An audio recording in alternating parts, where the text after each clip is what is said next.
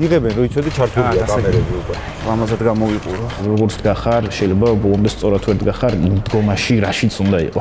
ივა ფეზუაშვილი, მწერალი, თეორიულად ძალიან კარგი იქნებოდა რომ კოსმოსში გავფრენილიყო, მაგრამ კოსმონავტი არ ვარ რა. რატო არ გასვენებთ მაშინ გამჩენი? სიყვარულ ვერ განცდილ თაობის ჰიმნს ვხეროდითო. რა პრეტენზიებს უყენებთ მშობლებს? ძალიან მინდა ღირსების სასამართლოს პიესად დაწერა. ნიჭიერი კაცი ხარ ვერაფერს. ამიტომ ჩვენ უნდა ვწეროთ.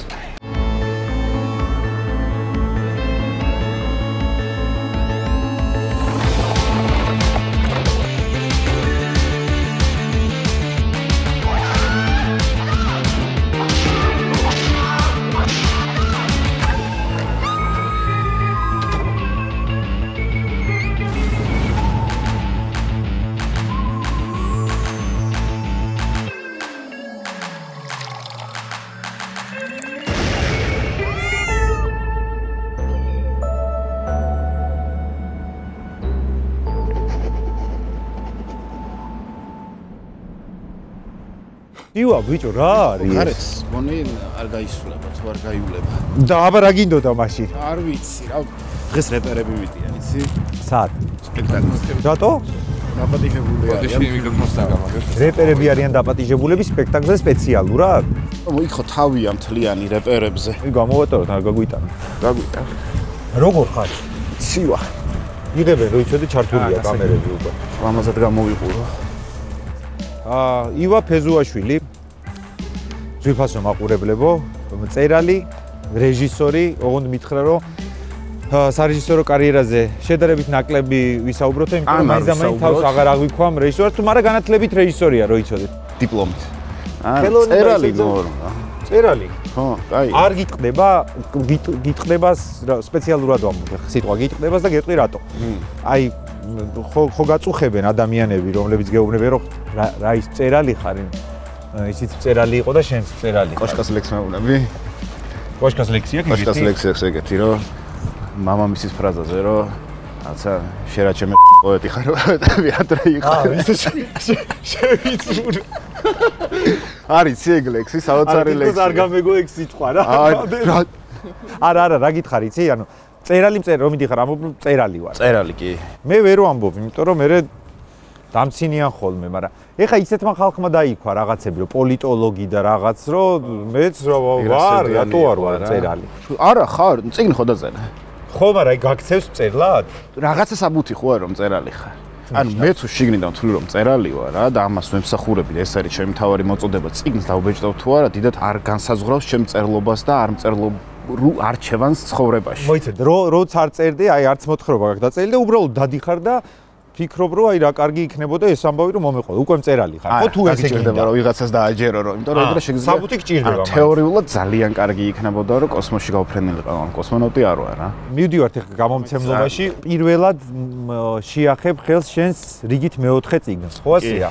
საცდელი ეპიზოდი კი არა. საცდელი ის არის, ხო დემოა ჯერ რომ ხო ყველაფერი კარგად არის და მგონი არ არის ყველაფერი კარგად. არა, ხარვეზებია გაპარული? როგორ იქნებოდა ხარვეზები? ზიად კვარაცხელია, ხო მიგვიღებს. ესით გველოდება. სალამი. გამარჯობა. პატივცემულსა. დავახარ. იმდენჯერ ხარ ნახსენები ამ გადაცემაში, რომ აგერ გამოჩდი. აბა აი 3-2 მანახე რა. ვაჩვენოთ წიგნი. ღირსშესანიშნავი მომენტი. მასკარაფონი. თუ ფონი, მასკარაფონი. აბა როგორია განცდები? პირველი შეხვედრა. ხო არ ტირი. ორი ყდა კაია. რამე განსაკუთრებული ჩანაფიქრია, მე ტექსტი არ წამიკითხავს. ან კონცეფცია არის უცნობ რომ ხო 14-დან 16 წლამდე არის ძირითადი ჩანაწერები, რადგან 14-16 წლის არის მთავარი გმირი რო წერს, ძირითადად ამბები ხდება მაგ პერიოდში და რეულის უკანა ყდაზე რო რაღაცებს ჩხაპნით და წერდით, ეგიდია აქვს რა, ეს 12 ფურცლიანი რვეულები რო იყოს, ციტრაც რო ეწერა, აი მაგის გადაგრძელების ცდილობაა. აქ შეცდომაა. სასიგნალო ნომერი.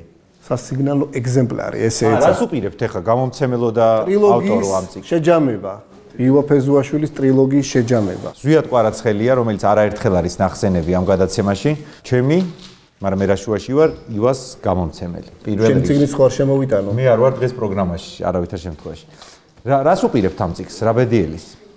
მე მგონი ამ წიგნს უკვე სერიოზული გამოხმაურება აქვს და თვითონ ავტორის მიერაც ისე იყო ჩაფიქრებული, საერთოდ იუას უყვარს წინასწარ საუბარი იმაზე, რაზეც წერს. შენც რაღაცნაირად ამ პროცესის მონაწილე ხდები. ისევე იყო წინა წიგნებზე და ძალიან მიხარია, რომ ეს ტრილოგია, რომელიც მგონია, რომ ქართული ლიტერატურის მართლაც გამორჩეული მოვლენაა და არა მხოლოდ უკვე საქართველოში დაფასებული.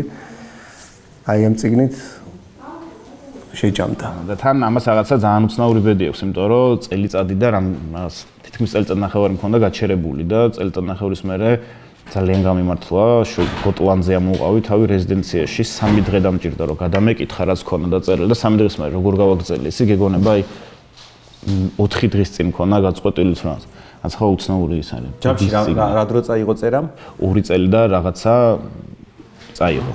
და აქედან წელიწადნახევარი თითქმის გაჩერებული მქონდა. გააგანცდა რომ ელოდებიან. ნუ შინაურია ჩვენ გარდა ვინც ისე გულშემატკივრობთ და ვადევნებთ თვალს. გონი კი და ის არის. არ არის ყველაზე უხიფათო ჩემთვის ეგ მოლოდინი, იმიტომ რომ ვისაც ბუნკერი მოეწონა, აპრიორი არნიშნავს რომ ესეც მოეწონება და მით უმეტეს ბუნკერი უფრო მეტი თაობისთვის და უფრო სხვადასხვანაირი სოციალური ჯგუფებისთვის შეიძლება მისაღები ყოფილიყო ვიდრე ეს რა ეს გინდა არ გინდა უფრო ნიშურია და ყველაზე კარგად მგონია რომ მაინც ჩემი თაობა ჩემზე 2-3 წლით დიდები და 2-3 წლით პატარები გაიგებენ და უფრო პატარები უბრალოდ რაღაცა მიხვდებიან ჩვენ რატო ვართ ცოტა ისევ ეს მონსტრობა შემორჩენილი უფრო საბჭოეთისკენ საბჭოთა გადმონაშთები ვიდრე თანამედროვე არსებები. აი მაშინ როცა ბუნკერი რაღაცა 60 და 70 წლის ხალხმაც კარგად მიიღო რა ესე რომ თქვა ამას რამდენად კარგად მიიღებენ არ ვიცი, იმიტომ რომ ბუნკერი პრინციპში უცენზურო სიტყვებისგანაც დაცლილია, სულ 2-3 გინება, მაშინ როცა აქ 2-3 გინება თითო გვერდზე არის ხოლმე და ეს ლექსიკა გინდა არ გინდა უფროს თაობას ცოტა აშინებს და მათვის გამაღიზიანებელია რაღაც შემთხვევაში თუ ცოტა დოზას გადააჭარბებ და ეს არის 14-16 წლის ბავშვის ისტორია, როდესაც გინება ყოველ მეორე სიტყვაში ჩვენი ლექსიკის განუყოფელი ნაწილი იყო. აქ იმატა ანუ ემოციებმა და ჟარგონმა და კი. როგორც წესი ხო პირიქით ხდება ხოლმე. ავტორი რო იზრდება. ხო, ავტორი რო იზრდება, პერსონაჟი დაპატარავდა. პერსონაჟი დააპატარა. ხო, ამან სხვანაირად ელაპარაკა, ეგ იქნებოდა ტყუილი რა, თავანკარა ქართულით და კარგად კანონერი ქურდიშვილია რა. ხო, ეგ მითხრა ზვიადმა. კანონერი ქურდიშვილია, რომელიც ამ ქუჩური და ქურდული სამყაროს გავლენით იზრდება და ეს მისი ყოველდღიურობა. იცი რა მითხრა? პირველი წიგნი რო გამოეცი. რაზე ფიქრობ? მართლა მაინტერესებს. შენ ხარ ის გამომცემელი, რომელსაც აქ რაღაც ყნოსვას აი იმისოდ, რომ იპოვოს კარგი ავტორები და შანსი მისცეს. ხო, მათ ვცადე ესე ერქვა პირველ კრებულს, ვიცი რომ არ გიყვარს ეგ კრებული. ძალიან არ მიყვარს. რამიშობა, შენი ისტორიის არ არის უსამართლო, არა. შენი ბიოგრაფიის ნაწილია და ვერაფერს ვერ უზმარ. მაგრამ აი რო წაიკითხე პირველად მოთხრობები, რატო გადაწყვიტე გამოცემა? განაბრალს გდება, რა დაინახე მეთქი? თავიდანვე ეტყობოდა მშრომელი ბიჭი რო იყო. მშრომელი ბიჭი რაცასია. აუ მანდ მეგეთყვი რა. სამ გაისროლა და მაგან დაინტერესა. მარტო ეგ მომენტიც არ იყო. აბა სხვები არ ვარგა იმცი. საერთოდ ავტორები ცდებიან თავისი წინა წიგნების შეფასების დროს ხშირად. ანუ ხშირად მოსწონთ ის, რაც ბოლოს დაწერეს. ეს ბუნებრივიც არის, ლოგიკურია და მარტო წერლობის შემთხვევაშიც არ არის. ჩვენ მოგწონს ხოლმე ის ნაბიჯი, რაც ამ წუთას გადავდგით და რაღაცნაირად წინაც ადრინდელი შეიძლება ვიღაცისთვის ძალიან ვიღაცისგან ძალიან აღიარებული იყოს და გახიტებული, თქვათ როგორც ცა იყო, გახიტდა ცა, ინგლისურადაც ითარგმნა, სხვა ანთოლოგიაში შევიდა, ბერძნულადაც ითარგმნა. იუას მე მგონი ყველაზე ნაკლებად მოწონს ეს. ცა ის არა და მაგით და გერმანულად რო იღვიძებს და ის რო საცვალი რო გაეხევა. კი. ხო. ნაკითხი კაცი ვარ ეგრე კი არა. და აი, როდესაც მე ფსკერის სახარება დაწერა, სადაც უკვე ხედავს კითხველი, როგორ ცდილობს მწერალი ახალი გზების მოსინჯვას, ახალი შესაძლებლობების მოსინჯვას ენაში, თვითონ ფრაზით, პერსონაჟებში და რაც ახლა ყველა წიგნს საერთიანებს, ეგა ძალადობის და ძალაუფლების სისტემაში, როცა ჩვენ ყველა ერთმანეთს ვავალდებულებთ რაღაცნაირად რომ გლები ვიყოთ, მაგრები ვიყოთ, ძლიერები ვიყოთ. ყოველ შემთხვევაში სუსტები არ ვიყოთ. აქ როგორია ჩვეულებრივი ადამიანის ცხოვრება, ჩვეულებრივი ტიპის ცხოვრება, რომელსაც უნდა რომ არ გაისრისოს, ან არ მოყვეს ამ ნანგრევებში. და ჩვენი ეს ბოლო 30 წელი ნანგრევებში მოყოლის ამბავია, ხო? კი. მოიგებს ეს წიგნი ლიტერატურულ ჯილდოებს მოხიკა? არ არის მნიშვნელოვანი. ოღონდ გულწრფელად არ არის მნიშვნელოვანი. მართლა. თუ მოიგებს, კარგია. იმიტომ რომ მე არ მჯერა თქვენი, ვინც ამბობთ, რომ ჩემთვის არ არის რაღაც ჯილდო მნიშვნელოვანი. არ განსაზღვრავს წიგნის ხარისხს ყოველ შემთხვევაში. ცხადი არ განსაზღვრავს, მაგრამ მნიშვნელოვანი იმდენად, რამდენადაც მაგრამ ჩვეულებრივად არ ხდება. ჯილდო მინიჭება თუ პრემიის მიღება გაყიდვას უწყობს რა ხელს, რა ეგ არის მნიშვნელოვანი და უფრო მეტი ადამიანი იგებს რაზე დააკალი ტვინი ბოლო 2 წელიწადნახევარს. მაგ მხრივ ძალიან მნიშვნელოვანია. რა იღირება წიგნი? წიგნი რა იღირება? წიგნი რა. აუ, შენი ასეთ რა უნდა ღირდეს? ჩემი ეს რა უნდა ღირდეს? არ ვიცი რა წერია შიგნით და ის. მაგით რო წიგნის ფასი ითვლებოდეს, ასე. მანახე ამდენი არა, წიგნის ფასზე. იო, ახლა წიგნის ფასი განსაზღვრავს. წიგნი რო იყოს, რამდენს მისცემდი ამ წიგში? არჩენი რამდენი? ვიცი წიგნია? ამითი გავთვალო? აი, მართლა შენი წიგნია და აი შენი აზრით. ის დრო რაც დახარჯე და ექსის სულელი. ევროკავშირის ლიტერატურული პრემიის ლაურეატის წიგნი. ადროც ამას დავხარ. ანუ ეგეც გამოითვალე. ანუ გააქვს ევროკავშირის ლიტერატურული ჯილდო, გააქვს საქართველოში ყველაზე პრესტიჟული ლიტერატურული ჯილდო და დრო დაუთმე და ასე შემდეგ. ეგეც ხომ მოქმედებს ფასზე, ცხადია. რა უნდა ღირდეს? აი ხა ვადგენთ ფასს. არა, რა აქ განსაზღვროთ ფასი. მე რამდენად მიღირს ეგ ცალკე რაღაცაა და აქედან რომ იმ დროის შესაბამის ფინანსებს ვერ გამოვიტან, რაც დრო არის დახარჯული, ეგ 2x2 4. ამ ხელა წიგნები ღირს 12-13 ლარი ხოლმე, არა? 240 გვერდიანი და თან 2 ყდა აქვს და 2 ყდაში ლარი ხო დაიხარჯა ამაში დამატებით. 13 10 ლარი რა, 10 ლარი. აუ, როგორ დაუწია. 10 ლარი ბუნკერი ღირს, ეხლა 10 ლარი ბუნკერი ღირს, გააძვირეს ბუნკერი და რო გამოვიდა და მე ეს წიგნი იმ სამივე წიგნის 10-ში ამებს ვყიდი ეგრე. 10-ში მაქვს აი ბუნკერი ეს სადე სადე ბოლო ეგზემპლარებია დარჩენილი, ამიტომ ცოტა შეიძლება ამოვყიდოთ. რატო აღარ გაინტერესებს რეჟისურა? რეჟისურა რატო აღარ მაინტერესებს? რატო დაამთავრე რეჟისურა ყოველ შემთხვევაში ცხოვრების ამ ეტაპისთვის? ხო, ეგ ფორმულირება უფრო მომწონს, იმიტომ რომ ესე გადაჭრით არ მინდა ვთქვა, რომ სულ დავამთავრე. გეტყვი რატომ? ზოგადად როგორც მუშაობს ევროპული კინო, რაღაც ეს ფონდზე მიბმულობა, ცოტა ეგ მაგაში ვერ ვიპოვე ჩემი სიმართლეები, რაღაც სცენარები, რაც დამიწერია და კინოცენტრში შემიტანია, ყოველთვის იყო, აი რაღაცა უფრო მეტად ფესტივალზე მორგებული და აი როტერდამში აი რაღაც ესეთ სისულელე იდეებზე მორგებული, ვიდრე უშუალოდ ის რაც მე მაწუხებდა და რაც მე მაწუხებდა ის რომ დავწერე, მივხვდი რომ ძალიან მნიშვნელოვანი რაღაცა, რაც ჩემთვის პრობლემა იყო, გადავაკონვერტირე გაყიდვადობაში და დაფინანსებადობაში თუ რაღაცაში და მივხვდი რომ ამ იდეასაც უღალატე, სცენარი მართლა გულწრფელად არ ვარგო და სადღაც მან აღმოაჩინა რომ ბევრად უკეთესად გამომდის კომერციულ პროექტებზე მუშაობა იქნება ეს სერიალი თუ ეხლა დავწერე ესეთი რაღაც Pulp Fiction-ის ნაირი ფილმი, ანუ Pulp Fiction-ი ტარანტინოს Pulp Fiction-ს არ გულისხმობ, აი წასაკითხს კითხვა, კრიმინალური დრამა დავარქვათ ესეთი რაღაც სცენარი და ამჟამ ესეთ კომერციულ ჟანრში უფრო თავისუფალი, იმიტომ რომ არტისტული წიაღსვლები არ მოეთხოვება და ეგ ასე თუ ისე დავიტოვე სცენარისტის კუთხით მაინც. და უშუალოდ რეჟისურაში კიდე ერთი დიდი პრობლემა ვიპოვე, შეიძლება ეს ეხლა არის პრობლემა და მე ოდესღაც საერთოდ აღარ იყოს, რომ არ შემიძლია ისეთ სფეროებში ყოფნა და მუშაობა, სადაც მარტო მე არ ვარ 100%-ით პასუხისმგებელი იმაზე, რასაც ვაკეთებ. და ვერანაირად ვერ მივანდობ ჩემ თუგინ გადაღება დღეს ვიღაცა სხვას რომ მასზე იყოს რაღაც მხრივ დამოკიდებული. ერთი ეს რომ ეს კოლექტიურ რაღაცებზე ამ ეტაპზე მირჩევნია უარი ვთქვა და მეორე ის რომ ვერც რაღაც სიმართლე ვერ ვიპოვე და ვერც რაღაც ამ მოდელზე მოდელს ვერ მოვერგე, სადაც მარტო კინოცენტრი არის დაფინანსების ერთ-ერთი წყარო.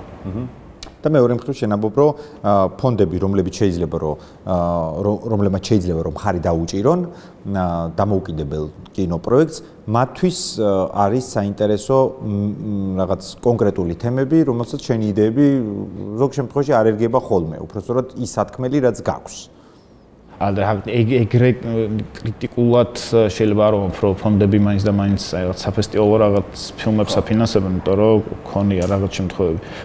ერთი რასაც ვაკვირდები არის ის, რომ ქართული ლიტერატურა აპრიორი იწერება ქართველი მკითხველისთვის და ქართული ფილმი არის ჯერ ფესტივალისთვის და მე მოდის ქართულ მაყურებლამდე და რიგ შემთხვევაში ქართული მაყურებელი საერთოდ არის დაინტერესებული იმ თემით, რაც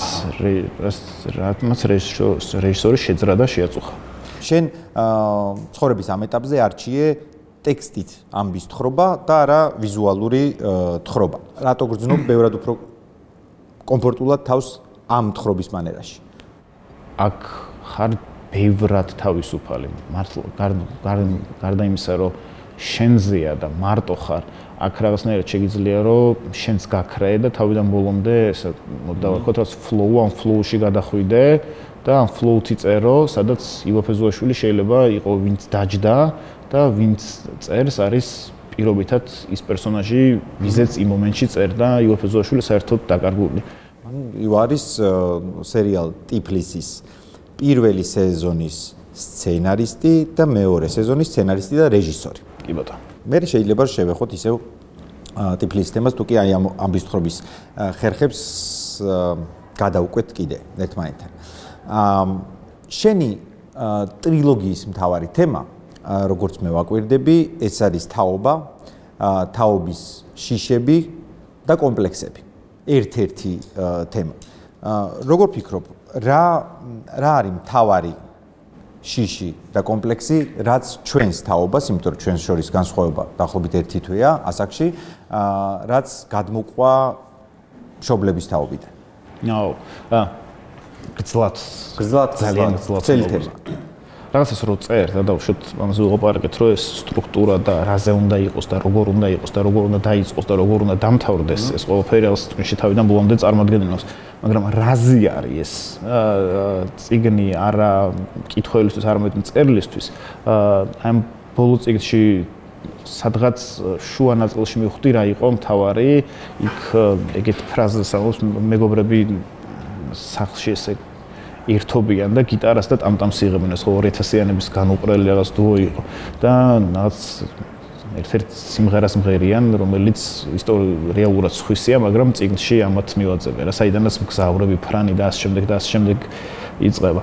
და მანდ არის ეგეთი ფრაზა, რომ ეს ბიჭი თავის თავზე ამბობს და თავის თაობაზე ამბობს, რომ რაღაცა სიყვარულ ვერ განცდილ თაობის ჰიმნს მღეროდითო და მან მივხვდი, რომ საერთოდ ეს წიგნი ყველაფერი იმის გარდა, რაზეც ესე ფურცელზე არის და კანონიერი ქურდიშვილის ისტორია, რომელსაც დედა გაიქცა ასე შემდეგ, არის ამაზე რა, ამ თაობაზე, რომელმაც ეს სიყვარული ვერც ისწავლა და ვერც კერდა ისწავლა და ვერ განიცადა რა. ერთ-ერთი ყველაზე მთავარი შიში შეიძლება ეგ იყოს, რომ რამდენად სწორა, როგორ შეიძლება ახსნა. გადმოყოლილი თაობა ვართ რა, ჩემი ზმარის ჩემზე 8 წლით უმცროს და უყურებ ძალიან განსხვავებული სოფხოდოლობა და მენტალიტეტი გვაქვს თუ გინდით რომ ის ბევრად თავისუფალია და მე ნაკლებად თავისუფალი ვარ და მაინც უფრო ეს საბჭოთა რაღაცები რაც მშობლებისგან მე უფრო მეტი შემხვდა მაინც მეკაჩება იმაში რა და არ მან თავისუფლებს ბოლომდე მაშინ როცა ის აპრიორი ამისგან თავისუფალი ყველაფერს თავი რო დაანებო მე ვარ გონი 90-იანები ვართ გონი ბოლო თაობა ვისაც ჯერ კიდე საბჭოთა დაბადების მოწმობები გვაქვს 90 საბჭოთა კავშირის გერბით და რუსული და უღადაშვილის წმინდა გიორგის იმითი მაგას აღარ დავკვირდები აღარ გადაგიშილი არა ეგ არის რა, რაღაცა ამ ვერ მოვიპოვეთ ბოლომდე ეს პიროვნული თავისუფლება და სადღაც იქამდე მივედით, რომ გადავრჩით 90-იანებს გადავრჩით, ფუნქციონირებთ, მაგრამ რამდენადაც ჩვენი მშობლები ასე თუ ისე გაჩერებული თაობა არიან, იმიტომ რომ ამათ დედაჩემს და მამაჩემს ყოველ შემთხვევაში სწავლის დროს დაემთხვათ სამხედრო გადატრიალება. ჩვენ ხო ვითომ არ ვართ გაჩერებულები, მაგრამ აი მაინც არც ბოლომდე დაქოქილი არ ხარ და მაინც ბოლომდე როგორც დგახარ, შეიძლება ბოლომდე სწორად ვერ დგახარ იმ დგომაში, რაშიც უნდა იყო. ვერ ახსენი ვერაფრით. არა, დაახლოებით გავიგე. შენ თქვი რომ შენი 8 წლით უმცროსი ძმა შენზე ბევრად უფრო თავისუფალია და შენ ქაჩავს მაინც რაღაცები, რაც პირდაპირ მნიშვნელობით არ გინახავს საბჭოთა კავშირში, არც მე არ მინახავს, მაგრამ ის დაბადების მოწმობა თავისას მაინც გენეტიკური მეხსიერება შეიძლება იყოს და ის რასაც ისმენდი და ხედავდი მშობლების მოყვა, იმიტომ რომ მათთვისაც რაღაც ახალ რეალობაში აღმოჩენა 2000 წლებზე რასაც ვლაპარაკობდით რა, ეს ქუჩა რო ესეთი დოზით შემოდიოდა, სადაც ძალიან დიდი რისკი იყო ყოფილიყავი ყველაფერს რო თავიდან მოფერადი ან ფოტოაპარატი გადაგეკიდებინა რა, მე მოსწონს რომ თეატრალურში პირველ კურსზე რო სწავლობდით ჩვენ მეგობარს ოპერატორს კამერა გაუწიეს, ანუ ეს ჯერ კიდე ხდებოდა უნივერსიტეტის დროს რა, მაშინ როდესაც ჩემ ძმას ესეთი რაღაცები ბევრად ნაკლები შეხვდა ცხოვრებაში და ბევრად ნაკლებად არის მისი რაღაცა ტვინი დაბინძურებული იმ საფრთხეებში. აი მე რო სადღაც პირობითად ღამის კლუბში შევდივარ, ჯერ საფრთხეებს ვაანალიზებ და მე ვიწყებ გართობის გზების მოძებნას და ჩემი ძმა რო შედის პირველი გასაჩვევა არის რომ როგორ გაერთოს იმაზე ეძებს რა. საინტერესო რაღაც თქვი, რა არის ეს საფრთხეები, რომლის დაჭერასაც ცდილობ. არის გაიხსენე როგორი რაღაც არიან თუ არა შიგნით ეგრეთ წოდებული აბიჟნიკები და ბესპრიძელშიკები? ხო, არიან კიდე ეგეთები? არ ვიცი. ბოლოს ბოლო გართობებში ძალიან რაღაც ესე ჩამოშორებული იყო ეს სამყარო, იმიტომ რომ face control-ის უფრო მუშაობს და ასე შემდეგ. მაგრამ ქუჩაში სიარულის დროს გააქვს ეგ განცდა რომ რაღაცა დაგხვდეს რაღაცა გართოს. მაგას ვამბობდი რომ გაიხსენე დავუშვათ აი 15-16 წლისები როგორ დავდივეთ რომ აპრიორი ბოროტი თვალები უნდა გქონოდათ რაღაცა რა ქუჩაში აი ჯავშანი იყო. ხო აი ეს დღეს დადიხარ რა და ჩემს ძმას ეგ არ მოუწია. ანუ მაგ ეგეთი საკუთარი თავის შექმნა, რომელიც აი ძალიან ძლიერია და ამას ვერ დაუძგებით მას. და მე მახსოვს ეგეთი იდიოტიზმი, აი ეს კოლეჯზე რო ვლაპარაკობდით, მე-9 კლასს მე კოლეჯი რო იყო, მანდ მე და ჩემი რამდენიმე მეგობარი პლეხანოვზე მოვდიოდით და ვიღაც ძმებმა გაგვაჩერეს შეყენების მცდელობა იყო და ეგეთი იდიოტობაზე ალბათ დავხარჯე ანუ აბსურდული დიალოგი და იდიოტიზმის არამდა შეიძლება დავიდეს რომ ჯიბეში რა გაქვს, ჯიბე ჩემი პირადულია. აბა წამოიქით შევიდეთ, რატო აქ რატო ვერ ვლაპარაკობთ? ანუ აი ამაში იცხოვრე და ეს სადღაც ინსტინქტად ყოველთვის მოგზდევს რა, სადაც არ უნდა იყო რომ ეს საფრთხეები გაანალიზო და მე თუ გამორიცხავ საფრთხეებს მე გაერთო და შეიძლება მაგიტომაც ვერ ვწევ საერთოდ. ხო, შეიძლება. ვიცი.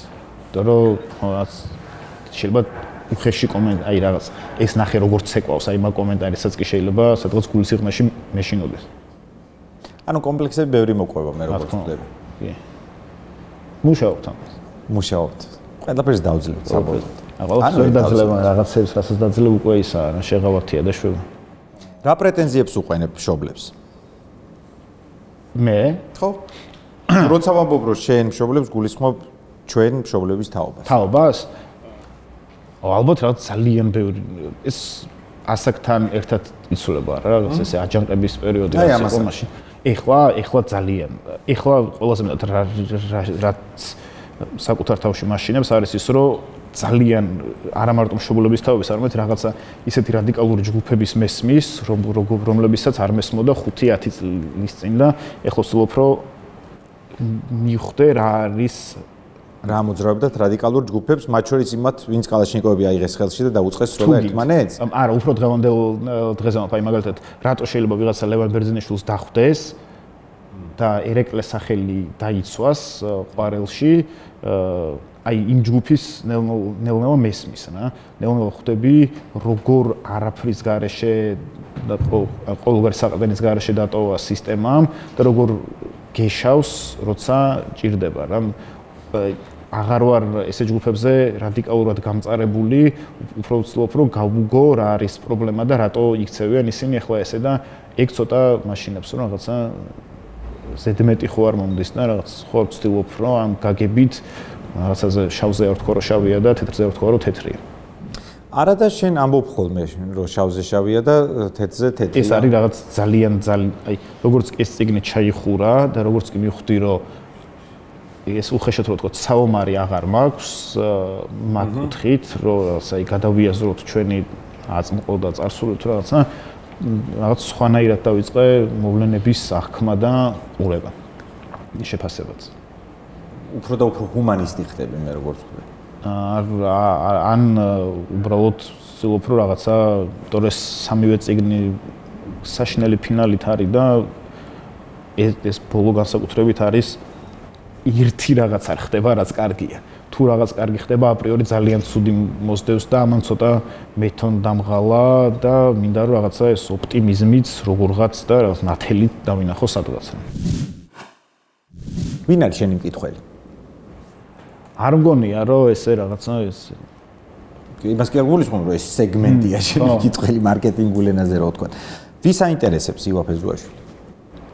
სპექტაკლმა გამოაჩინა ძალიან ჩემთვის აღმომაჩენა საერთოდ სხვა თაობის მკითხველი, ბავშვები 16-17 წლის ახალგაზრდები, რომლებმაც გულწრფელად არ იციან, რომ პრეზიდენტ შევარდნაძეზე იყო ტერაქტი. მართლა არ იციან. ორჯერ, ანუ ერთხელ არ იციან, არა თუ ორი.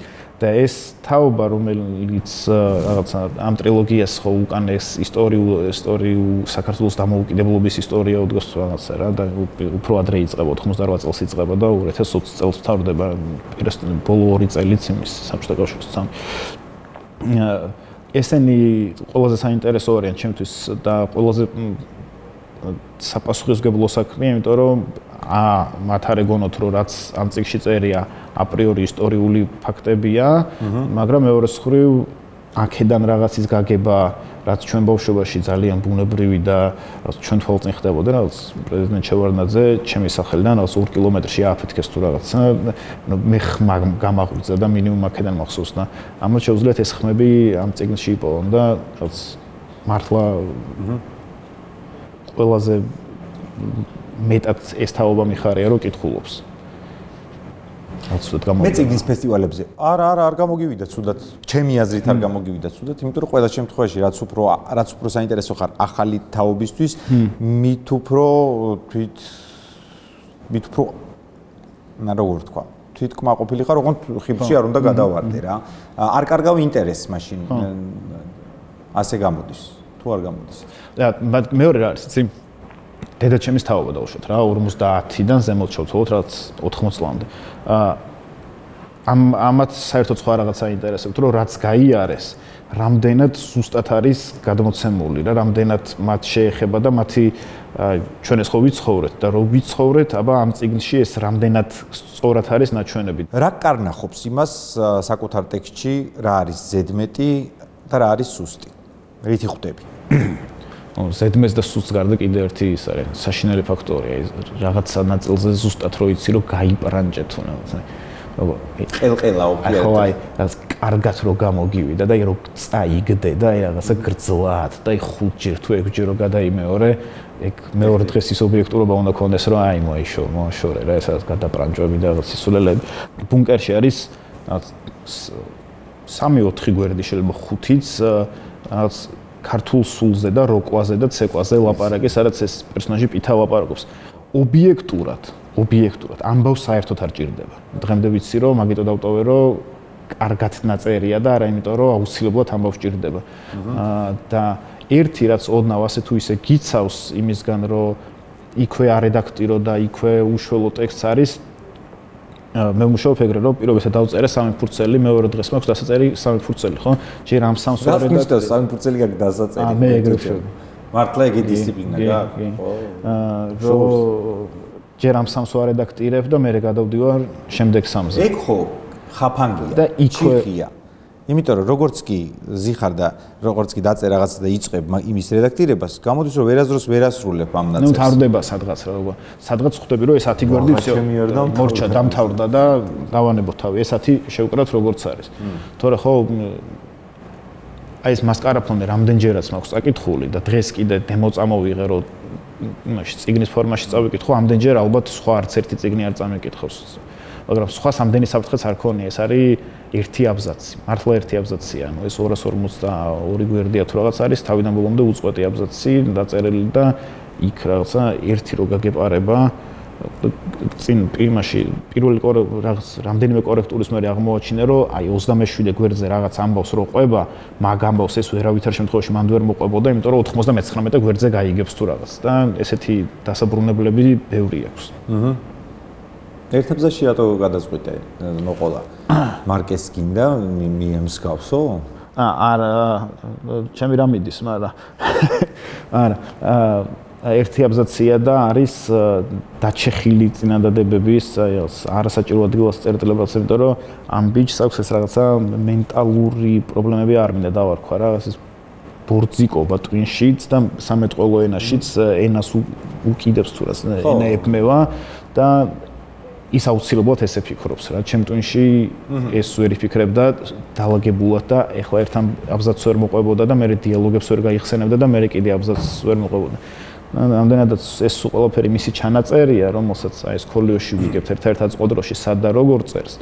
ამიტომ ესეთი უნდა ყოფილიყო რა, უწყვეტი უნდა ყოფილიყო, ერთიანად უნდა ამოენთხია და ერთიანად უნდა ეთქვა, ოღონდ აუცილებლად დაჩეხილად და არც თუ ისე თანმიმდევრულად. მიშა ქლივიძის ერთ ინტერვიუს უსმენდი. მიშა ქლივიძე ძალიან მაგარი ავტორი მგონია მე. დიდი კაცი იყო ძალიან. და ამბობს ეგეთ რაღაცას, რომ თემიკო ჩირგაძე მეუბნებოდაო, რომ შენ არ ხარო ქართველი პოეტიო, შენ ხარო თბილისის პოეტიო. ოკეი.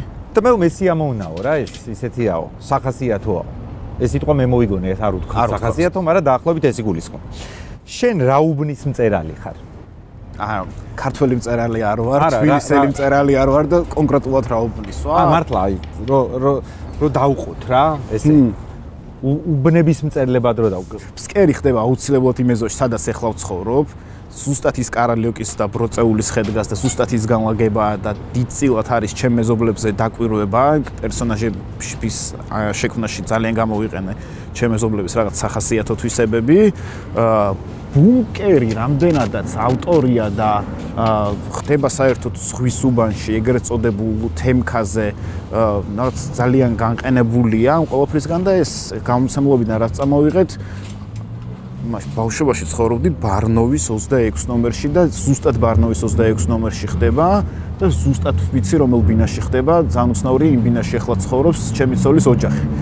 მაგრამ ბავშვობაში იყო ძალიან მისტიური ბინა ჩემთვის, იმიტომ რომ ბარნოვიდანაც ჰქონდა შემოსასვლელი და ხოშტარიაზეც გადიოდა და წიგნში მჭირდებოდა ეს ხაზი, რომ ბარნოვიდანაც შესულიყავი და ხოშტარიაზეც გასულიყავი და ზუსტად მაგ ბინაში ხდება და რამდენადაც ეს ბინა შიგნიდან ზუსტად ვიცი, იმიტომ რომ არ ნამყოფი ძალიან მერჯე მან ხდება. ესე ძალიან შტერულად გაჟღერდება, რომ ვერელი მწერალი იყო, მაგრამ ეს წიგნი და ფსკერი წმინდად ვერაზე ხდება და ერთი შანიძეზე და ერთი ბარნოვზე ხდება და მასკარაფონეში საერთოდ ვერელი თაობის ისტორია არის მოყოლილი.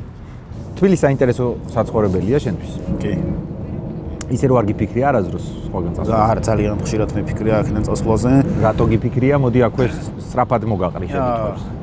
ეს არის პოლიტიკური მდგომარეობა, სოციალური მდგომარეობა, ეკონომიკური ფონი, არ ვიცი, მთელი რიგი მაღაზიაში ფასები მაგალითად. ეგრე ღრმა ეგ ყველაფერი შეიძლება, რაღაც პოლიტიკური, სოციალურიც და უფრო ის რომ ხანდახან გაქცევები საჭიროა რა და ეს მე მაქვს მოკლე გაქცევები ხოლმე რეზიდენციაში და რაღაც და საინტერესო იქნება უდნავ დიდი გაქცევა და საკუთარი თავის დიდი გაქცევა ოჯახთან ერთად და 3 თვით და 4 თვით და 1 წლით კი არა, რამდენიმე წლით და რაღაც ის ცდა რომ აქ თუ ასე თუ ისე შემდგარი ხარ და რაღაცა ქვია, მოდი ეს თუ შეგიძლია რომ გადათარგმნო გერმანიაში ან ამერიკაში ან ლუქსემბურგში. გამოწვევასავითაც არის, რომ რატომაც არა, იმიტომ რომ წერალს არ გჭირდება, რომ რაღაცა კონკრეტულ გეოგრაფიაზე იყო მიბმული. მაგრამ ხარ მიბმული კონკრეტულ ენაზე. მე ასე ვარ მაგალითად. მაგრამ აი ზაზა ბურჭულაძე ანათელი მაგალითი ბერლინში ცხოვრობს, წერს ქართულად და მისი წიგნები დაწერისთანავე ითარგმნება გერმანულად. გამორიცხულია რომ რამე სხვა ენაზე სცენარის წერა შემიძლია ერთ-ერთი ინგლისურად. მე მაგით ვერთობი რომ ეს ყველა წიგნი ერთმანეთისგან რადიკალურად განსხვავდება და ერთ-ერთ რაღაცა რელიგიური ბიბლიური სლენგი თუ რას დაერქვა, ბუნკერი არის დაუსრულებლად გრძელი წინადადებები, რომელიც 2-3 გვერდი შეიძლება გრძელდებოდეს და მას კარაფონი არის პირიქით 2-3 სიტყვიანი და ხანდახან 1 სიტყვიანი წინადადებები, იმიტომ რომ ეს პერსონაჟი ესე აზროვნებს. თუ ენის საკმარისად არ ცოდნამ შემზღუდა იმაში რომ ვერ დავწერო ის რაც მინდა, ჯობს რომ დავწერო იმ ენაზე რაც ვიცი და არა, იმ ენაზე რაც ვიცი, იმიტომ რომ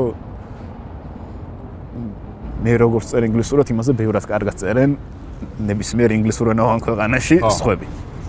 მესმის კი. სამწუხარო რეალობაა ეგეთი. თბილისში რომელია შენთვის ყველაზე საინტერესო ადგილები?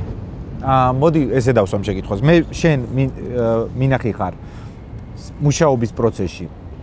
მედიათეკაშიც, კაფეშიც და დამინახი ხარ, არ ვიცი, ტრანსპორტიდან, როცა დადიხარ და ვხვდები რომ მე მგონი ისე დადის, განასადმე მიდის, არამედ დადის, მოძრაობს, ფიქრობს. აი ესე ლიტერატურული აღგზნების თვალსაზრისით, რომელი ადგილებია შენთვის საინტერესო და იდეების თუ მედიათეკა ძალიან საინტერესო ადგილი იყო, იმიტომ რომ კოლექტიურად ყველა შემართული და მომართული არის რომ იმუშაოს, ეს რაც განწყობა რომ ეს ხალხი მუშაობს და შენ რო დაიკარგები და Facebook-ს რო ზედმეტად ჩამოსკროლო, პასუხისმგებელი ხო რაღაცა უხერხულია რომ ეს ყველა მუშაობს და თან იმდენად რამდენადაც ძალიან ხელმისაწვდომი არის, ძალიან ჭრელი და არიან დავუშვათ ინდოელი სტუდენტებიდან დაწყებული, აფრიკელი სტუდენტებიდან მთავრებული, ქართულ სტუდენტებთან ერთად და მრავალფეროვანია, ძალიან კარგი და კარგად განგაწყობს, მაგრამ ეს მუშაობისთვის აუცილებლად მარტო უნდა ვიყო და აუცილებლად რაღაც ძალიან გრძელი რუტინა არის ეს ყველაფერი რა. მედიათეკას და ნებისმიერ საქართველოში მუშაობაც არის უფრო გამოსავალი ვიდრე კომფორტი. იმიტომ რომ საერთოდ უკეთესია თუ აქ არ ვიქნები, როდესაც წერ. ბირჟაზე იდექი ხომე? არა, ეზოში ვთამაშობდით. ძალიან მაგარი ეზო მქონდა, ეს ბარნოვს რო ვიყვები. ყველა ეგეთი ინტერესისგან დაცლილი იყო და ვიყავით -5-ზე და 10-ბანაზე ორიენტირებული ბავშვები, რომლებიც ხანდახან ერთმანეთთან ვიკრიბებოდით და PlayStation-ში ჩემპიონატებს ვატარებდით. ბირჟაზე რატო არ იდექი? არ იყო ჩემი. მაგრამ ბირჟებზე გიწერია შენ რაღაცა. და იმას არ ნიშნავს რომ არ ვიცი. იცი საიდან? ჩემი ეზნა რომ გამოხვიდოდი, აი აქ იყო ბირჟა. რატო არ იყო შენი ბირჟა? არ რაღაცა ბუნებრივად არ გიღებდნენ თუ არ გიცდია თუ სადედა აპრიორი არ იყო ჩემი ბირჟაზე დგომა, იმიტომ რომ მე 6 კლასში სკოლის გაზეთი თუ ჟურნალი გავაკეთეთ და იქიდან ვწერე. შენ ხარ პენცენტრის ხელმძღვანელი. გარდა იმისა, რომ ხარ ავტორი, მწერალი, სხვა ვალდებულებებიც გაქვს, ასევე ლიტერატურული თვალსაზრისით. მათ შორის ალბათ არის ისიც, რომ რაღაც ვალდებულებები აიღოს სხვა წერლებზე. რითი ცხოვრობს თანამედროვე ქართველი პროზაიკოსი? ფული, ფინანსურად? აუ, გადარჩენაზე ყველა რაღაც ეგ ნებისმიერი სახელოვნება, ცოტა ფუფუნება გახდა და რამდენადაც ანუ ამის კეთება რა, მე ხვდები რამდენხელა პრივილეგიაა რომ შემიძლია ავდგე და რამდენიმე თვე რეზიდენციაში წავიდე. ერთი რომ ამის ფინანსური შესაძლებლობა მაქვს და მეორე რომ წავიდე აქ რო არაფერი არ დაინგრევა რა და რო ჩამოუმუშავარი არ დავრჩევთ. ამის ფუფუნება არა აქვს ბევრს და ყველას უწევს რომ თუ გაგიმართლა და შენ პროფესიასთან ახლოს რაღაცას აკეთებ, რაშიც მე ვთვლი რომ გამიმართლა რომ სცენარისტი ვარ და სცენარებს წერ პროდაქშენებისთვის, ფილმებისთვის თუ სერიალებისთვის, ეს ყველაზე კარგი მაგალითია და რამდენი არის, ვისაც საერთოდ სხვა რაღაცის კეთება უწევს, რომ თავისთავად როგორც მწერალი შეინახოს და მარტო შენი თავი როგორც მწერალი ხო არ არის რა, ოჯახია, შვილებია, ბავშვები, მშობლებია, პასუხისმგებლობებია, ისეთი, რომელსაც ყოველდღიური გამოწვევები, რომელსაც უნდა ეჭიდაო და ვერაფრით. აი, მართლა ვერ ხვდები, როდის მოვა ის მომენტი, როდესაც შემეძლება ვთქვა, რომ ლიტერატურით ვიცხოვრებ. იმიტომ რომ აი, ბუნკერი, მაგალითად, დაახლოებით ზუსტად ვერ დავთვლი ხოთმეში 9 ენაზე ითარგმნება, მაგრამ თარგმანის ჰონორარიც არ არის იმდენი და მით უმეტეს ეს თარგმანი ხო ყველა ერთად არ გეყრება და არ ხდება, რომ ყველა ერთად არ გერიცხება მით უმეტეს. არ არის იმდენი, რომ შემდეგ წიგნამდე მაინც მიაღწია. ალბათ კიდე ერთი გამართლება უნდა, ალბათ უნდა რომ კიდე ერთი ევროპული პრემია წამოიღო და პირობითად ეხლა თუ თარგმანში 1000 ევროს გთავაზობენ, მე შეიძლება 5000 ევრო შემოგთავაზონ და 5000 ევრო და 10 თარგმანი უკვე რაღაცა არა უკვე ძალიან კარგი ჰონორარია, რომელიც შემდეგ წიგნამდე მიგაღწევინებს. მაგრამ ამ ეტაპზე ქართველი მწერლები მუშაობენ 2-3 ადგილას. კი არა შეიძლება ერთ ადგილას, მაგრამ 2-3 საქმეს აკეთებენ, რომ ისე რომ წერონ, რომ გადარჩნენ. რატო არ გასვენებთ მაშინ გამჩენი ესე ბჭყალებში რო ვთქვათ. რა სენია, რა დაავადებაა ისეთი ეს ამბების მოყოლა, რომ აი ასე წვალება გირჩევნიათ, მაგრამ სამაგიეროდ სიამოვნებას განიჭებთ იმას, რომ რაღაც ამბავს მოყვებით და ადამიანები წაიგითხავენ. ვერც ერთ რაღაც მაკითხვაზე მინდა რომ მქონდეს მათემატიკური წესები რო არის, რაღაც ეგეთი პასუხი, რომ 100 + b კვადრატში უდულის 2-ს, აი რაღაც ესეთი პასუხი მინდა მქონდეს. არ მაქვს არაფერი. რაღაც ყველაზე ბევრი რაღაცისგან შედგება რა და სადღაც ცოტა პატივმოყვარეობაც არის რა, თუნდაც ქედმაღლობას რო აი ამ ამბავს შენ მოყვები რა, ესეც არის, რომ ეს შეგიძლია და რო აკეთებ. და ძირითადად რაღაც დეგენერატული პასუხები მაქვს ხოლმე მაგაზე, რატო ხდება ქართველი მწერალი, იმიტომ რომ სკოლაში კარგი საშინაო თავისუფალი თემების დაწერა შეეძლო. ჩვენ წერთ კარგ თავისუფალ თემებს დღემდე. როგორცაც ჩვენი სხვა კლასელები ვერ წერენ. ამიტომ ჩვენ უნდა ვწეროთ. რა ხდება რეზიდენციებში? სარეზიდენციო პროგრამა ჩვენს მაყურებელს რო განვმარტოთ, ვინც არ იცის, არის შემდეგი. მწერალი იღებს რაღაც დაფინანსებას, მიდის ერთ კონკრეტულ ქვეყანაში, კონკრეტულ ადგილას, იქ ცხოვრობს იმ დაფინანსების ხარჯზე, იმისთვის ხანდახან საკუთარ თავსაც აფინანსებს, ხანდახან საკუთარ თავსაც აფინანსებს ნაწილობრივ და ამ დროის განმავლობაში ის საკუთარ თავს უძღვნის მხოლოდ და მხოლოდ წერას. ყოველ შემთხვევაში ასე უნდა აკეთებდეს. რეზიდენციაში დრო გადის საერთოდ სხვანაირად. აბა მოყევი. რეზიდენციის ერთი თვე ალბათ თან გააჩნია სად არის რა ეს რეზიდენცია და შემბოლოს იყავი სკანდინავიაში, ხო, შვედეთში პატარა კუნძულზე. გოტლანდზე ერთი თვე იყო ალბათ თბილისში 7-8 თვის ტოლფასი, იმიტომ რომ ხალხიც არის ისეთი როგორიც მუშაობის დროს გჭირდება, ყველა ძალიან დიდ პატივს სცემს შენს პირად სივრცეს და კუნძულიც იყო პატარა და ზამთარში პრინციპში ძალიან მოსაწყენი, იმდენად მოსაწყენი, რომ მართლა მთელი დღე ქონდა იმისთვის, რომ გემუშავა და გეწერა და მთელ დღეში მაინც მოახერხე, რომ აი დღის პირველი ნაწილი მჭირდებოდა იმისთვის, რომ განწყობა შემექნა და მაინც ღამე ვმუშაობდი. ინტერნეტს როგორ იმაშვები, რა ქვია? აგლეჭ საკუთარ თავს. ინტერნეტს, იმიტომ რომ ქსელები, სოციალური ქსელები და რაღაც თავშესაქცევი ამბები ცხადია გითხრევს და გადაყავხარ. ითანხმება სხვაგან რო ხარ, უფრო მეტად გაინტერესებს. რა, გამომუშავებადი ჩვევა, როგორც მიჩვევა მოხდა ამაზე, ბავშვ Facebook-ის ჩასკროლვაზე, იგივენაირად შეგიძლია გამოეჩვიო, გადაეჩვიო და რასანამ წერ. და მეორე არის ის, რომ ჩემთვის რეზიდენცია ძალიან დიდი პასუხისმგებლობაა, ვიცი რომ თბილისში ცოლი მყავს დატოვებული 2 ბავშვთან ერთად და ვიცი რომ ის ძალიან დიდ მსხვერპლზე მიდის, რომ მე იქ წერა შევძლო და ამიტომ ვერანაირად ვერ ვუღალატებ, რომ არ დავწერო. ხო, მაგაზე არ მიფიქრე. ეგ ძალიან სწორი მიდგომაა. ხო რა, გეხმარება, რომ პასუხისმგებლობა გვაქვს, რომ იქ დასაწერად ხარ წასული, თუ ჩასკროლე, ჩამოდი და აქ სკროლე რა. არა მაინც სკროლობ რა, თქმა უნდა, მაინც სკროლობ და რაღაც დღეები გივარდება და ასე შემდეგ. ოჯახის თემა ახსენე და უნდა ჩაუღრმავდეთ ამას. ჯერ დავიწყოთ ისეთი სამშიელო თემებით და მე შევმსუბუქდე. კი. ის პრეტენზია შეიძლება არ არის სწორი სიტყვა, მაგრამ მიმიხვდები შენც და მაყურებელს. ის პრეტენზიები, რომლებსაც შენი თაობის ავტორები და პირადად შენ უყენებ მშობლების თაობას. ამას ხო შევთანხმდით, რომ არ უყენებთ. თუ არ შევთანხმდით. რასაც წერს სხვას ხედავ და არა? ხო. აი, ის საკითხები, რომელიც სადაოა, გასაგები. რომელიც სადაოა, რომელზე გამოდავება შეიძლება მშობლების თაობასთან. როგორ ფიქრობ, შენი შვილებისთვის რა იქნება ეს შენთან მიმართებით?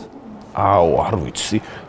რაღაცა რა შედარება იმ პერიოდთან რაშიც ჩვენ ვზრდებოდით და რაშიც შვილებს ვზრდით, მაგრამ ეგ ხო არანაირი დაცვა არ არის იმისგან, რომ რაღაცაზე არ გამოგედავება და ის რომ ჩვენ დაუშვათ შეიძლება პრეტენზია არ ქონდა ნორმალური და ამათ არა თუ პური არამედ ფუფუნების საგნები აქვთ უკვე ამაშიც ხო რაღაცა ტრავმას იპოვიან რა ბავშვობა ხო იმისთვის არა ტრავმა წამოიღო რაღაცაზე გამოგედავებიან ხო შეიძლება იპოვონ ის რომ აი მე მინდოდა მეხუთე თაობის რაღაცა და მქონდა მეოთხე ხო ან და შენ გინდოდა არა გამონაცხადი შეიძლება ზედმეტად უგეგმავთ იმიტომ რომ შესაძლებლობა არის შეიძლება ზედმეტად უგეგმავთ აწმყოსაც და შესაბამისად მომავალსაც და ეს ცუდია. კი, და მე დამიჭერია ჩემი თავი, აი ძალიან 90-იანების არის რა და ბევრჯერ მელაპარაკია მეგობრებთან ერთად, რომ პირობითად ხიზილავას რო იყიდი და რომ მიიტან და რო არ ჭამენ. და შენ რო წარმოგიდგენია, რომ შენ ბავშვობაში რო ვიღაცას ხიზილავა მოეტანა და არ გეჭამა, მაშინ რატომ მოიტანეს თუ რაღაცა და ხო რა, აი ამათ ეგ თავისუფლება აქვს, რომ რაღაცა შოკოლადზეც კი თქვან უარი და ჩვენ შოკოლადზე ვერ ვიტყოდი თუ არა. არა, რას ლაპარაკობ? თუ აი სტუმრად რომ მიდიოდი თუ დარიგებული არ იყავი, რომ არ შეა ამას. არ შეა ეგ არის ყველაზე ცუდი რამ, რაც კი შეიძლება და თქვა. არ უნდა შოკოლადი, სახში აქვს, არ მაქვს. და დამთავრებული ამბავია, მე ვეღარ აიღებ და შეიძლება ჩუმად აგიღო, მაგრამ ესეც დიდი თავგადასავალია. ეგ მოპარვაა და ხო ერთ ინტერვიუში გაბრიელ გარსია მარკესი ამბობს, რომ მე ვეკამათებოდიო ერთ კუბელ ლიტერატურის პროფესორსო, რომელიც მიმტკიცებდაო, რომ მარტოობის 100 წელიწადი არის გენიალური წიგნიო, მაგრამ აქვს ერთი ძალიან მნიშვნელოვანი ნაკლიო. ის სახავს პრობლემასო, მაგრამ არ გვთავაზობს მისი გადაჭრის გზებსო. და მე ვპასუხობდიო, რომ ეს არც მოეთხოვება ტექსტსო. ჩემთვის საკმარისია, რომ დავსახო პრობლემა. როგორია შენი თვალთახედვა ამასთან დაკავშირებით? ბატონ მარკეს. ლია ჭავჭავაძე თუ პასუხობთ რა, მე სარკეში დაგანახე შენი თავი და ამაზე უკვე შენ უნდა გქონდეს პასუხი, ამაზე რა საკეთებ, რა რეაქცია გაქვს.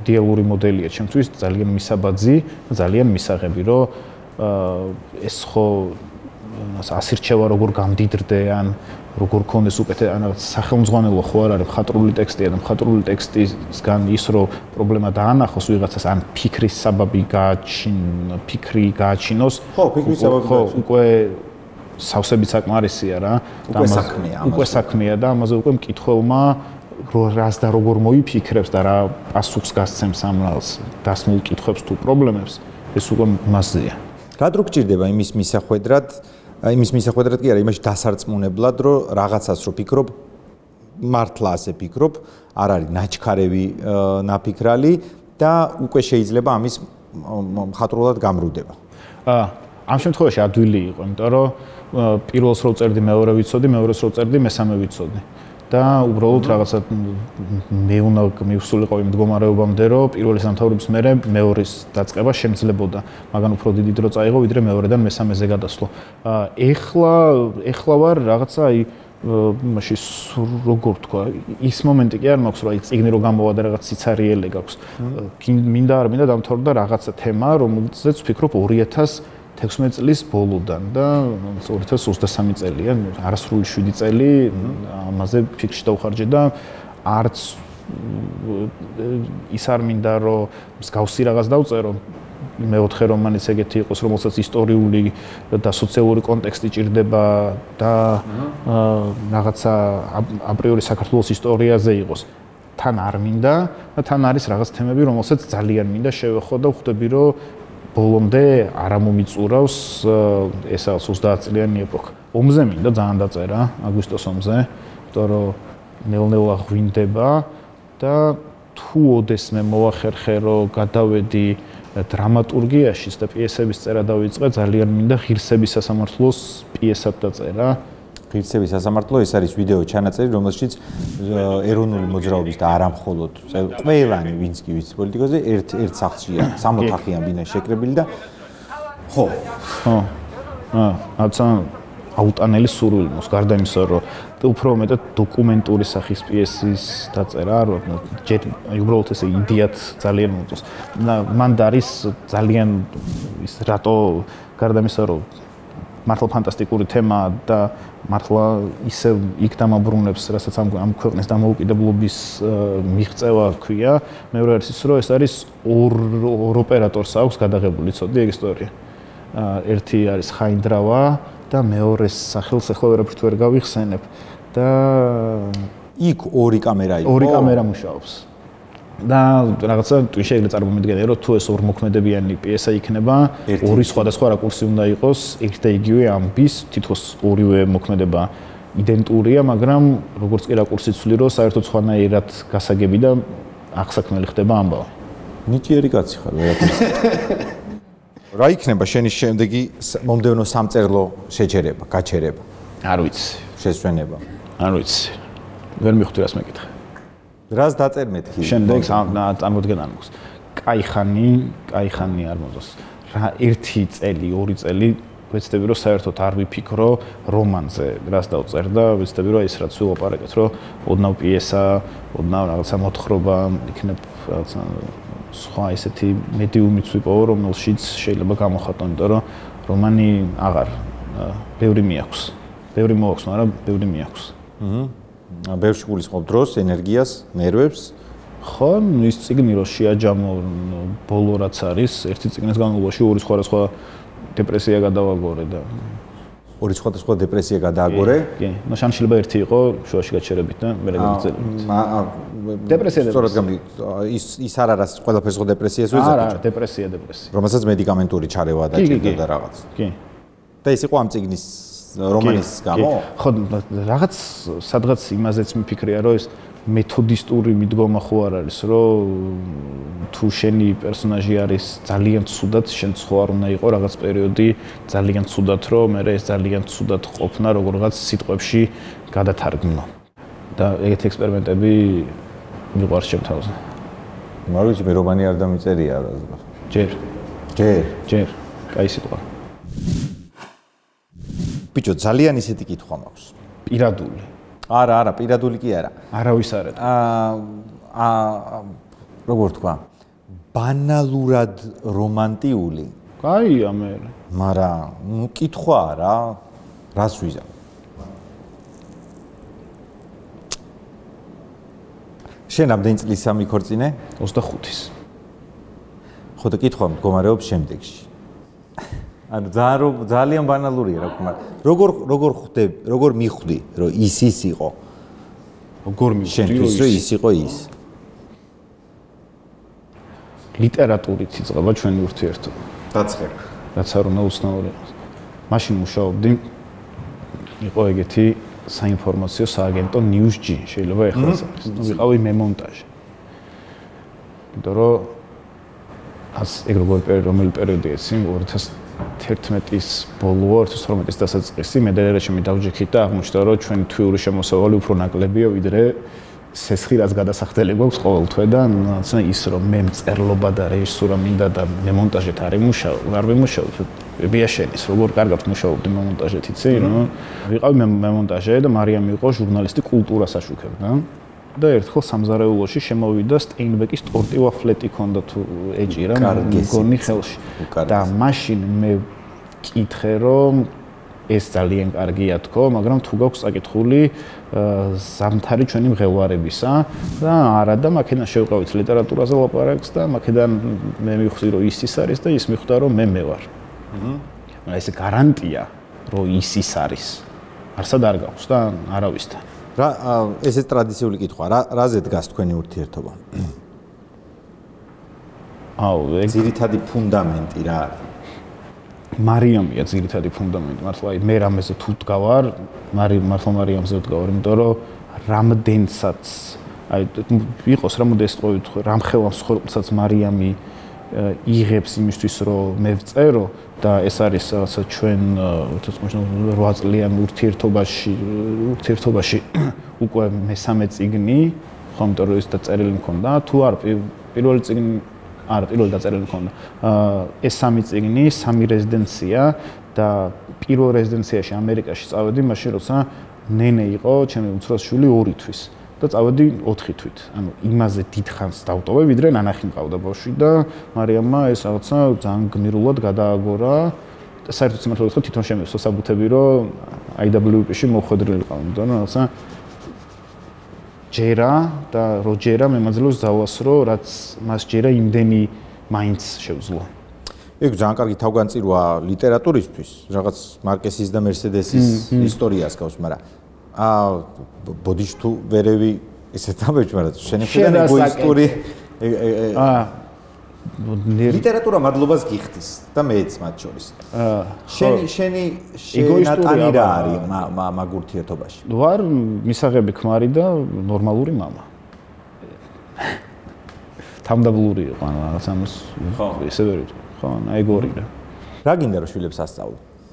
ასწავლო ყველაზე ისეთი გაგებით. განამითითებით ასწავლოს. ჯერ ძალიან პატარები არიან და პირველ რიგში რაც მაინტერესებს, აი ამას უფროსი არის 6 წლის და სადღაც 10 წელი ჯობს რომ არც ერთი ჩემი წიგნი არ წაიკითხოს მინიმუმ. მაგრამ რო წაიკითხოს მე რა რეაქცია იქნება, ეგ ძალიან მაინტერესებს. საერთოდ ამ 10 წელს გაუძლებს ეს წიგნი და საწლის მე რელევანტური იქნება თუ არა. არ ვიცი რა მინდა რომ ვასწავლოს. მე ეგრე გავიზარდე რომ ეს ხელოვნება და ლიტერატურა და თეატრი ჩემ ცხოვრებაში ყოველდღიურად იყო და სადღაც მინდოდა არ მინდოდა ამ სფეროსკენ წამოვიდოდი მინიმუმ რაღაცა თუ შემოქმედი არა დამკვირვებელი და შემფასებელი მაინც ვიქნებოდი ამ სფეროს. მინდა თუ არა რომ იგივე გაიარონ ჩემმა შვილებმა და საერთოდ ამ სფეროში იყვნენ არ მაქვს პასუხი. მაქვს პასუხი არ მინდა. მართლა არ მინდა. და ადამიანური თვისებებიდან? მათ შორის ერთებიდან რაც შეიძლება შენ არ გაქვს. და რაც არ მაქვს იმას ვერ ვასწავლე. რაღაცა თეორიული ისინი ცოდნები არ ამართლებს რა ყოველთვის მაგალითზე ჯობს რომ ვინმე თხოვ თუ ასწავლი ყოველთვის მაგალითზე მოთხოვ ან ასწავლო. ხო რა ესე არ მაქვს გაიდლაინი რა მინდა რომ ასწავლო რაღაცა ყველაზე მთავარი არის ის რომ ამ სტერეოტიპებით გაჯერებულ დროში როგორღაც მოახერხონ რომ მით უმეტეს ორივე გოგოა და გინდა არ გინდა სამყარო არის მკაცრად მასკულინური სამწუხაროდ ამ დროში რაღაცა არათუ მხოლოდ გადარჩნენ იმიტომ რომ რაღაცა ძალიან მინიმუმი არამედ იყვნენ თავისუფლები და იცოდნენ რომ თავიანთი აზრი არის თავიანთი აზრი და იგივენერად მნიშვნელოვანია როგორც სხვისი და თუ გინდ კაცის და არავიზე მეტი არ არის და ყველა ვართ თანასწორი. მეც მარტივად გიპასუხე. ხო. გასაგებია. ბლიცი. ბლიცი ძლიერი ხარ? არა მგონია. არც მე ვარ ძლიერი და მგონი თანაბარი ძალებით შევდივართ ამ რინგზე. ჩათვალე რომ მემუარებს წერ. ავტობიოგრაფიას, რა ვიცი, რითი დაიწყებოდა ამბავი. მამა ჩემა წამიყვანა ბიჭო, მარტოობის წელიწადს ყიდვის ანახავად არა. ბალეტის გურუსთან, რომელსაც უნდა შევემოწმებინე, ჩემი კუნთებით და პლასტიკით გამოვიდოდა თუ არა ჩემგან ბალეტის მოცეკვა. დაგიწუნა მე როგორც ვთქვი. გინდოდა მართლა ბალეტის მოცეკვა? მე მინდოდა რომ სპორტული ჟურნალისტი ყოფილიყო. მე მგონი ეხაც გახო. ეხაც მინდა ხო, რაღაც მინდა რომ დილის გადაცემაში სპორტული ნიუსები წავიკითხო ხო. გიორგი თვალაბეიშვილს მოკითხა და იფიქრე. ნიჭიერი კაცია. ოკლაჰომა სიტი სანდერმა პორტლენდ არა, კალათბურთი, ფეხბურთი. კალათბურთი, კი ბატონო. ვინ არის ყველაზე დიდი კალათბურთში? ჯორდანის შემდეგ? ლებრონი. და ამ სამეულში ვინ შევა კიდე? კობი. რა უფრო რთული აღსაწერია? კარგი ეროტიული სცენა თუ კარგი საბრძოლო სცენა? საბრძოლო სცენა არ აღმიწერია. ეროტიული სცენის აღწერისას რა არის მთავარი? როგორღაც მოახერხო რომ არ იყო ვულგარული და ამავდროულად არ იყო ყალბი და რაღაცა ერთნაირად რაღაც ვერ აღწერ ორ სხვადასხვა ეროტიულ სცენას და ერთ და იგივე ლექსიკას ვერ გამოიყენებ. ამ წიგნში არის ბევრი ეროტიული სცენა და დიდი დრო წაიღო წერა. რომელ პერსონაჟს მოვაწერდი ხელს, რომ ეს იყოს ჩემი დაწერილი. ავი ეს. ვერა. პას. რაც ისეთი კითხვაა. ვერა. ბევრს რა მართლა ძალიან აქვს. ქართველი პერსონაჟებიდან პლეხანოველს მოგევას. აუცილებლად მოვაწერდი ხელს ჩემი დაწერილი რომ ჩემი დაწერილი იყოს. ბარნოველები იყოს და შესაბამისად. ვინ არის ესეთი რეჟისორი, ვიზეც იტყოდი რომ გაგიხარდებოდა რომ შენი ტექსტის მიხედვით ფილმის ეკრანიზაციას მოეკიდა ხელი. წინა ხუთეულს შონ ბეიკერის ნებისმიერი ფილმი დავამატოთ და მაგაზე იქნება შონ ბეიკერი. ძალიან საინტერესოა, იმიტომ რომ რაც ხშირად მუშაობს არაპროფესიონალებთან და ხშირად მუშაობს ესეთრან გამოწვევებით სავსე სიტუაციაში, რაც Tangerine, რაც გადაიღო ფილმი, ეს არის iPhone 7-ზე დაამაგრა ანამორფიკი ლინზას ეძახიან ეს განივად იღებს და თავინებოლომდე iPhone-ზეა გადაღებული. Florida Project, რომელიც შედარებით ბიუჯეტური ფილმია, გადაიღო საერთოდ განათების გარეშე, რაც ერთი მოვარდისფრო მოიასამნესფრო სასტუმრო დაიქირავა და ერთ-ერთი მსახიობი საერთოდ Instagram-ზე იპოვა ლიტვაში თუ ლატვიაში თუ ლიეტუვაში. და ყავს ეთნიკურად სომეხი პერსონაჟი ფილმში. და რაღაც თუ ბუნკერის გადაღება აი იყოს ასე. და სიამოვნებით. არ მინდა საავტორო. აი ჯოჯოხეთში შეხედვის უფლება რო გქონდეს, რომელი ადამიანის საუბარს დაესწრებოდი. ჯოჯოხეთში. უნდა ვიცოდე რომ ჯოჯოხეთშია? შენ წარმოდგენ ხო? თან ჯოჯოხეთს უნდა ჯეროდეს. დაუშვათ რო გჯერა. ორი მკვდარი ადამიანის მოსმენა რო შემოძლოს, ვის ჯერ ცოცხლები არ ხვდები ჯოჯოხეთში. ხო, ვის მოусმენდი, ესე შეიძლება რომ არ მიფიქრია, ვისი მოსმენა მინდა.